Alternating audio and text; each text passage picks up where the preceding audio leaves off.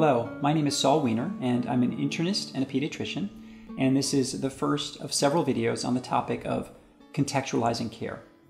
I first got interested in this topic almost 20 years ago when I was a junior attending, supervising medical students and residents, and one of the things I noticed is that while they were getting better and better at knowing the latest research evidence for managing a variety of clinical conditions, oftentimes when we walked into the patient's room, whether it was on the inpatient or the outpatient side, we would learn that the patient was struggling with a variety of life challenges that we needed to know about in order to plan effective care.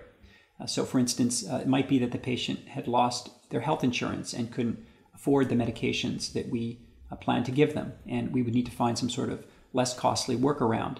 Or it could be that the patient had developed arthritic fingers, or their vision was failing and they couldn't dose insulin safely, and we would need, for instance, to prescribe pre-filled syringes. Or it could be that they couldn't make it to appointments because they were now working the night shift, and we would have to take that into account for their care plan to be safe and effective.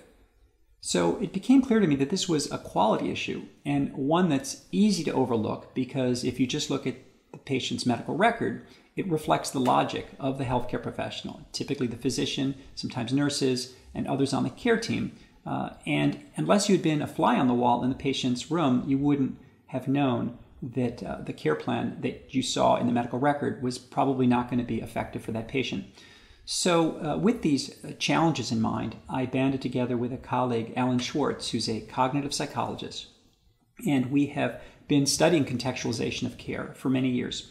We started by employing unannounced standardized patients. These are actors who portray patients, and we got permission from physicians that we could send these patients into their practices and record visits covertly. And then we moved from there to inviting real patients to carry concealed audio recorders into their appointments, again, with consent of participating healthcare professionals. We started with physicians, and then we added nurses and clinical pharmacists, and even front desk clerks. And so in the next few videos, I'll be sharing with you some of what we've learned from these studies. We've learned how important contextualization of care is to patient healthcare outcomes and even to costs.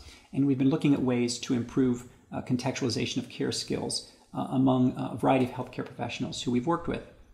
So this first video is on a foundational topic, which is what do we mean by patient life context? And then in subsequent videos, we're going to be building on that basic concept to look at this whole topic of contextualization of care. So thank you for your interest, and let's get started.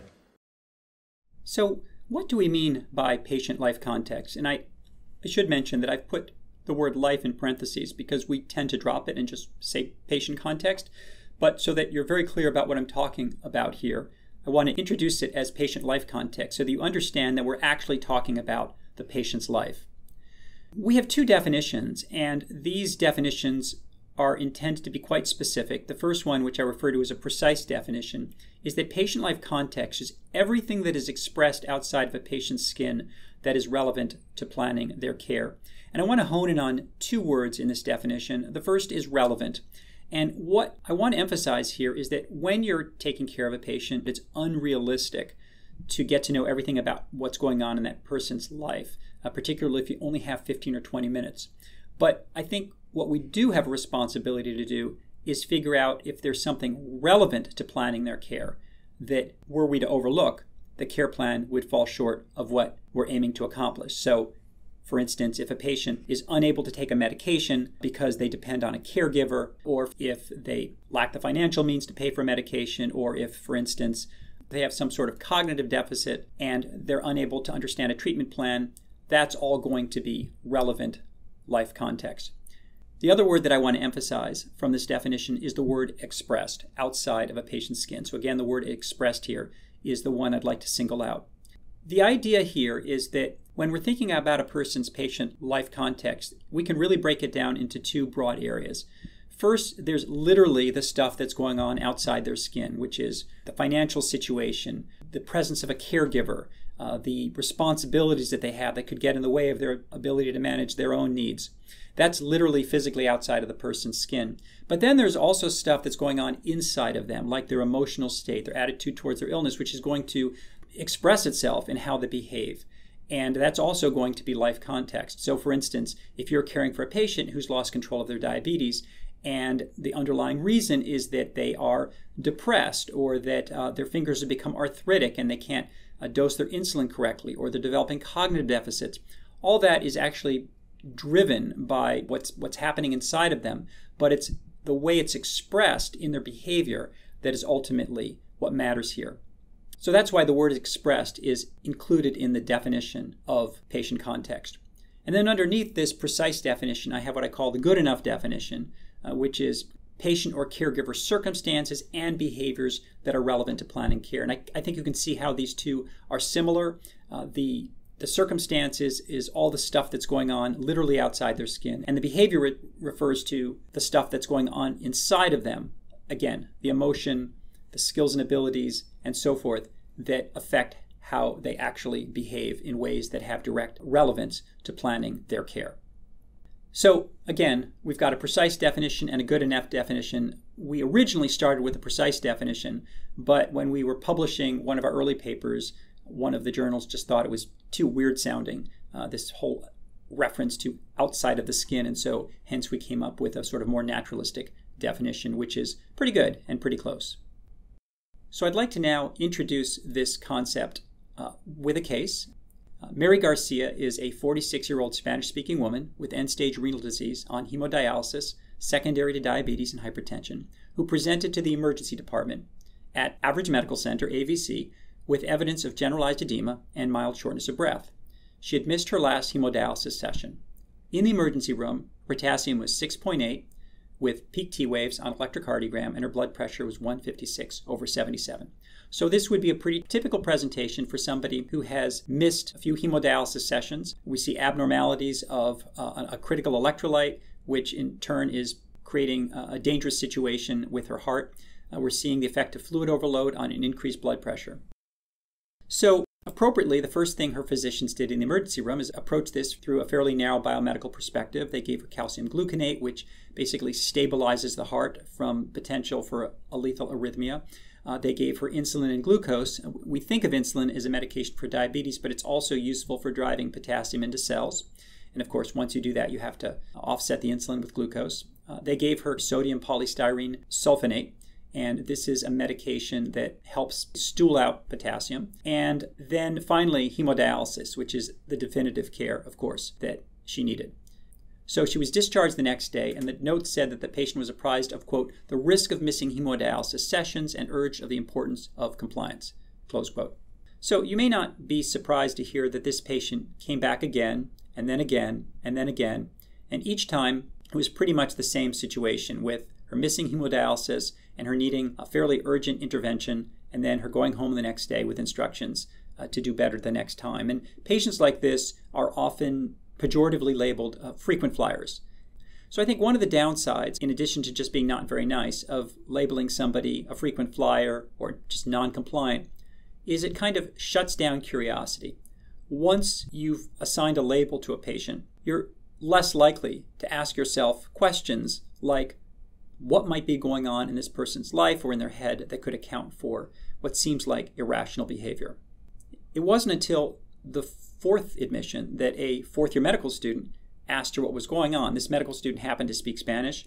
The others who had cared for her may not have spoken Spanish. They certainly could have gotten an interpreter. And the fact that there was a language barrier may have further contributed to no one looking into what might be going on. So once a student started to talk to Ms. Garcia, a story emerged, what we would refer to as the patient context. It turns out that she is the primary caretaker of a 10-year-old grandson with an unrelated renal condition, a glomerular disease. She often had to choose between taking him to a nephrologist north of her home at Average Medical Center or going to hemodialysis south of her home. She relied on a Medicaid van, which would only go from home to healthcare facility. Like many good grandmothers, she prioritized her grandson's care over her own. So she was basically in a bind. She lived south of AVC, which was where her grandson got care and where she would turn up when she missed hemodialysis. And she lived north of the community-based hemodialysis site. And the van, which was responsible for taking her from her home to a medical facility, could not take her or would not take her from one medical facility to another. So she would have to make an impossible decision. And once this information emerged, the care team consulted a social worker who worked with the dialysis unit, and her hemodialysis was moved from the community-based site to AVC so that she would no longer have to choose between bringing her grandson to AVC and getting her own medical needs met. And there were no more ED visits in the 12 months after that intervention when we followed her. So I think this illustrates how important patient life context is and what happens when we overlook it. I find this diagram to be quite helpful. It takes the discussion we've been having to 30,000 feet. And I often share this diagram with medical residents and medical students. And you can, if you're a healthcare professional, you can put yourself in the center here and think about the importance of considering 4 different types of information whenever you're with a patient. The first, of course, is the clinical state. That's all the biomedical stuff that you elicit from taking a history. And then, of course, you want to use your expert knowledge, which hopefully is based on research evidence, when you manage that clinical state. So this is what we know from randomized controlled trials and all sorts of other studies that make up the corpus of medical knowledge that we use to manage whatever we're managing, whether it's diabetes or pneumonia or heart attack. And unfortunately, many clinicians restrict their role to simply eliciting a clinical state and applying the research evidence. But I think it's important to remember that there are 2 other types of information that may be part of any medical encounter. The third, of course, is patient context, which is what we're talking about today. And we see how important that is with a patient like Ms. Garcia. And then the fourth is patient preferences. And I think this is more of an ethical issue when there are choices to be made about, for example, how to treat a condition that have implications for a patient's quality of life. It behooves us not to just make that decision without consulting the patient, because they're the experts on what's important to them, on what risks they're willing to take, on what trade-offs they're willing to make.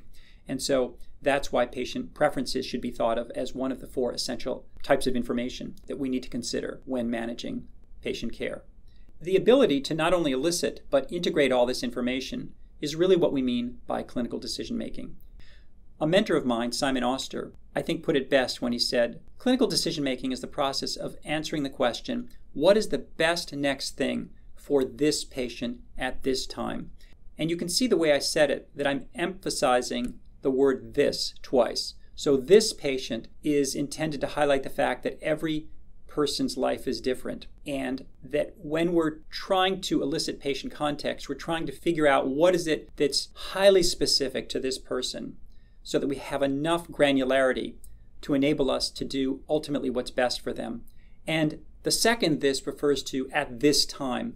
And I think that highlights the fact that even if we think we know a patient well, at each visit, something might have happened between when you last saw them and when you're seeing them today that could have changed their patient life context. A family member may have become ill. They may have gotten a job. There may have been some sort of financial setback. Who knows? And that's why the emphasis is not only on this particular individual, but this particular individual at this time. Finally, I'd like to introduce you to what I think is a sort of contextual differential. What we see here is a list of broad domains of life context.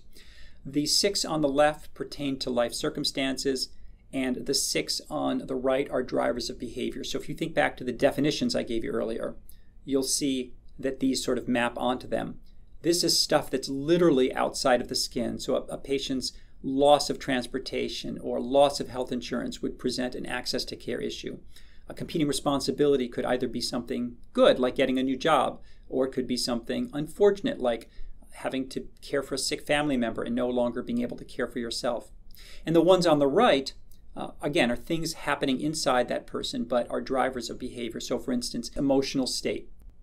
So I hope this has given you a broad understanding of what we mean by patient life context and an appreciation for why contextual information is one of the 4 essential types of information that we need to take into account when planning patient care. I hope you'll join me in our next video as we start to apply this concept of patient life context to the process of contextualizing care.